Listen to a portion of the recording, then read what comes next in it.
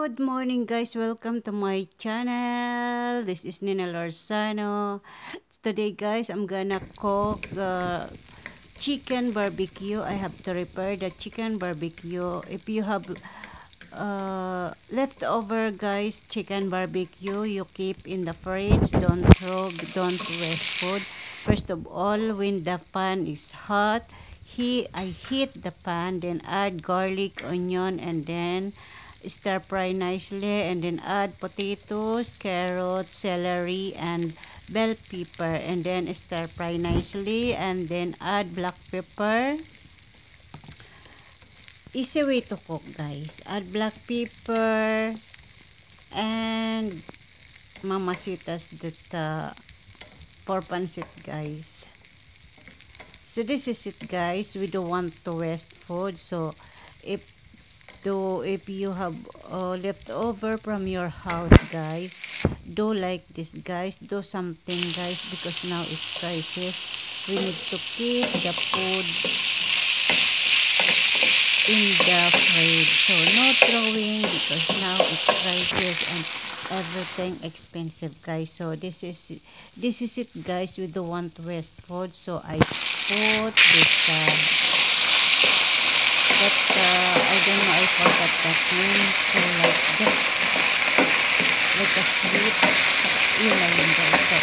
So yun guys. So ang ginawa ko guys, para hindi namin matapon yung chicken barbecue, kasi sayang naman guys, and then na-repair ko. So na I just think what can I put in the barbecue chicken. So I decided to put carrot, bell pepper, celery, and onion, garlic, and potato.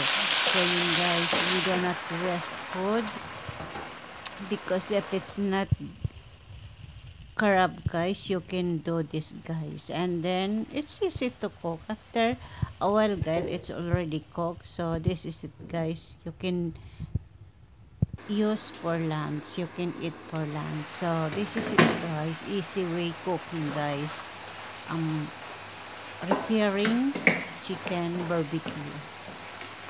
So thank you so much guys, I hope you like it, and don't forget to subscribe my YouTube channel, and don't forget also to follow my FB page. My FB page is Nina Lorzano, and then my FB Facebook, main Facebook is Nina Lorzano guys. So thank you so much.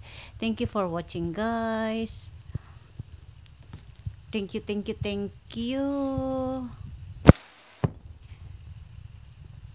Hope you like it guys. Thank you so much. Thank you. This is the easy way cooking guys. Have leftover, no throwing, just keep in the fridge and cook it. It's not easy now to throw the food, expensive the food. So this is it guys, almost done.